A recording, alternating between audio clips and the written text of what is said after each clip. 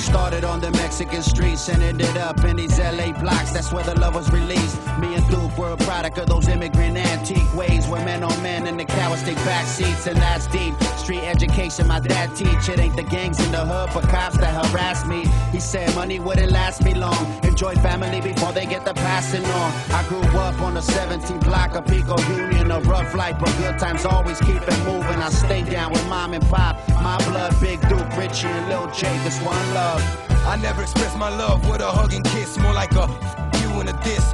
This life is a gift. Before I looked at it like it wasn't cause of the way we grew up.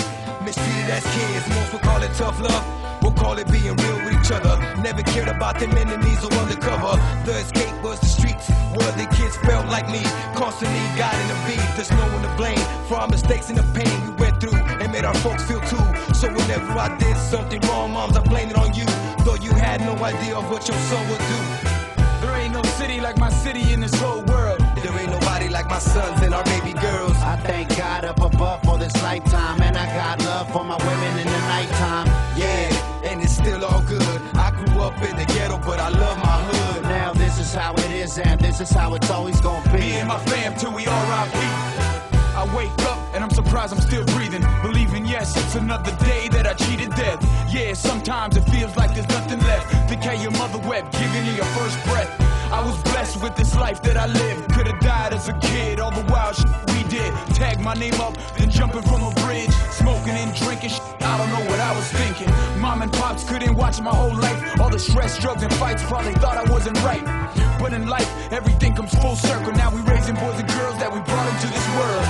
We were them young boys out there pulling pistols. No one ever said that your loved ones might miss you. Life is crazy, thank the family that made me, cause they raised me with them street smarts that saved me. I don't know much about this thing called love, but I'm willing to try. I don't know much about it either, baby, but if you're willing, then so am I. Now that I survived 20-something years of my life, I can see things much more clear. I can live in the dark and give light to those in need. I remember Jack gave me my first SP.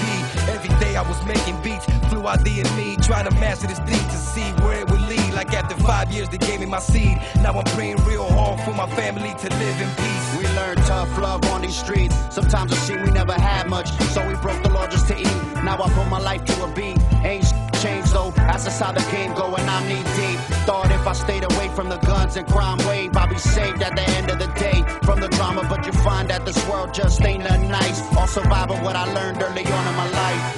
There ain't no city like my city in this whole world. There ain't nobody like my sons and our baby girls. I thank God up above for this lifetime, and I got love for my women in the nighttime.